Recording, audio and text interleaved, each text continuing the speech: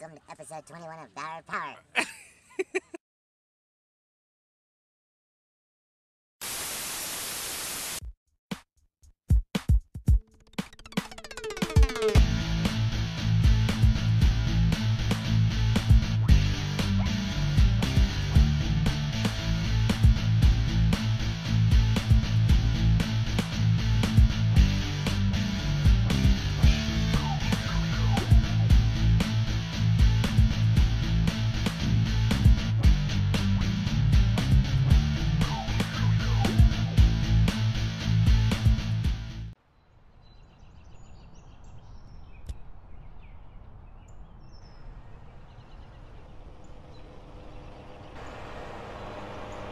Yeah, I was just headed back to the office now. Let me check my...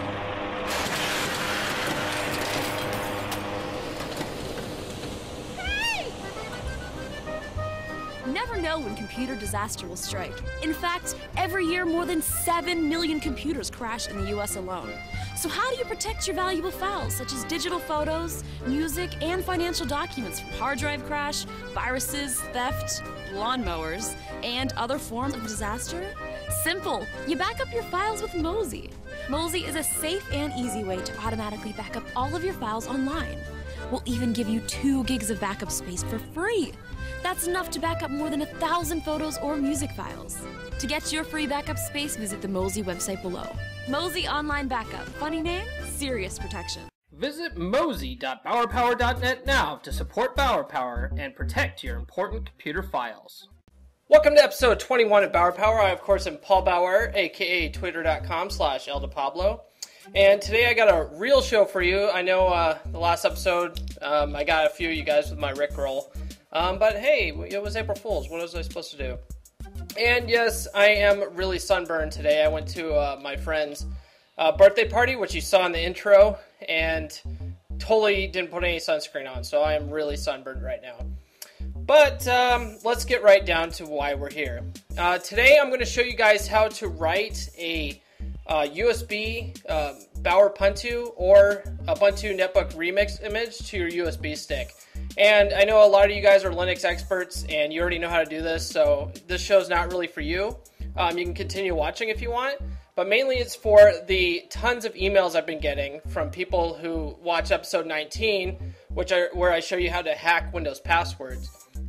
And that was a really popular episode, so I've got a lot of people that are just now discovering Linux, and they want to know how to do some of this stuff. So I'm going to show you 2 ways, one in Windows, and the other way I'll show you how to do in Linux here in just a minute.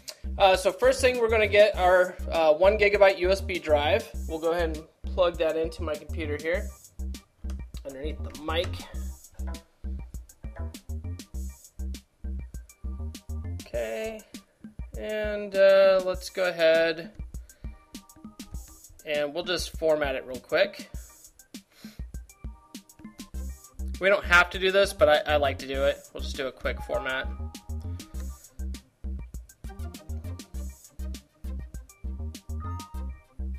Okay. So remember, we've got disk E for the USB drive. What I like to use is a tool by a company called Roadkill. You may have heard of them. They have a bunch of cool free utilities, and the one I like is called Disk Image, Roadkill's Disk Image. And we'll run it, and you can either install it or you can just run it as a standalone program. What we're going to do is we're going to do a write image. If you have a bunch of stuff and you want to back it up and create an image of your USB stick, you can do a store image, and that's essentially how I create my IMG file for you guys. Is I use this tool to after I get everything installed on my USB stick, I write the image using this tool. Or I'm sorry, store the image using this tool. So we're going to click Write Image, and we're going to select our E drive. And our source file, we'll browse to the desktop where I've got PowerPuntu 910 R2. Now after this airs, I'm going to be working on PowerPuntu 10.04, which hasn't quite come out yet as of this recording. It's about 5 days away. So that's Ubuntu 10.04, and then once that comes out, then I can start working on my customizations. Alright, so we've selected our image, we've selected our drive, and we hit start. Yes. And we wait.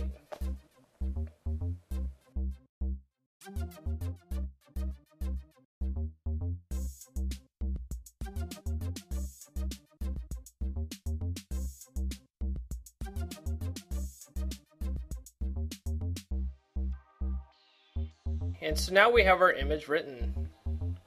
Click OK, cancel that, and we're done. Now we have a usable PowerPoint 2 image that we can boot off of and do some cool stuff with. Now I'm going to show you how to do it in Linux. Alright, and we're back. Now I'm going to show you how to do the same thing but in Linux this time. Let's go ahead and take a look at my desktop. Here you'll see a glimpse at what PowerPoint 10.04 is going to look like. This is basically PowerPoint 10.04 beta here. And I've got my PowerPoint 2 IMG file, and I've got my 1 gigabyte USB stick right there. Ubuntu makes a program called Image Writer, which I already went ahead and installed. It's basically just an apt-get install USB image writer. Here we go.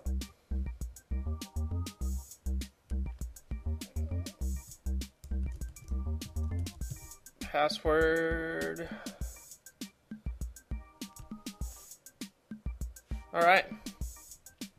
So we're going to select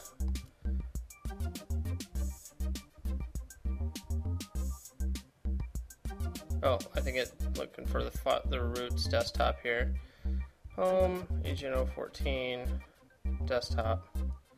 Here we go. Okay, and we're going to do the Kingston Data Traveler, USB.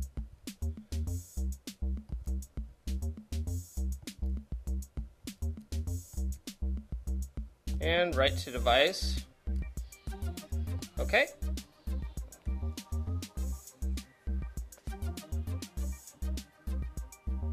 And we wait.